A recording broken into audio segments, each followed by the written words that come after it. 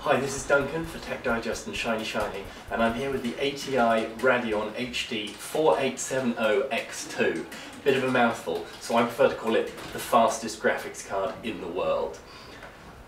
It's huge. Look at this. This is massive. It takes up 2 full ports on the back of your computer, one for the ventilation and one for your monitor ports.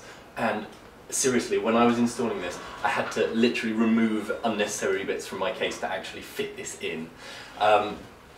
Fitting it in took me about 3 tries before I got it right. It has 2 power connecting points, one there and one there, and so you've really got to have a good power supply to handle this. When if you install it and you don't connect the power properly, then it's quite good. It'll come up with a sort of warning screen, a little splash screen saying you need to connect more power to this, which is pretty good for hardware manufacturers. Most of them don't do that. Let me put this down for a second so I don't damage it. Installing the software for it, the drivers, is it's not a piece of cake. Windows Vista won't automatically recognise it, but it's very simple just to go to the ATI website and download the drivers from there. They're very good. When you install it, or my experience of installing it anyway, it took quite a while to install, and that's okay, but then the screen just went black at one point and it completely stopped doing anything. So what I did is I eventually did a hard reboot, and when I started the computer again, everything worked fine. It was okay. So, a bit weird, but don't panic unduly if that does happen to you.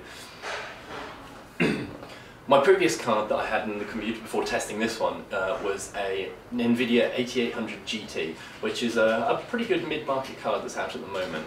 I was using 4 GB of RAM, and I've got a Q6600 processor, so that should give you some sort of point of view about the games that I was testing.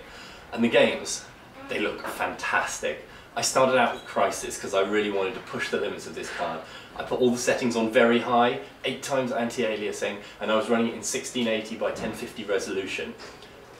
It looked stunning, absolutely incredible. You could see all these amazing little details on the trees and the shrubbery and stuff like that in the game.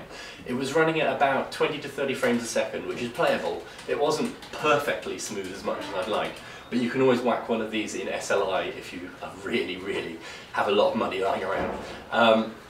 I also tried it on a couple of other games. On Team Fortress 2, I pushed all the settings up to maximum, and it was much smoother than the NVIDIA 8800 GT. It was fantastic, and I found even my gameplay was improving because of that reason.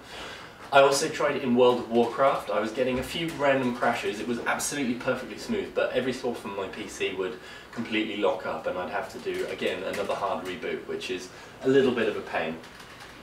This card is out at the moment. It will cost you about 350 quid, but if you're the kind of person who wants the fastest graphics card in the world, then this is it.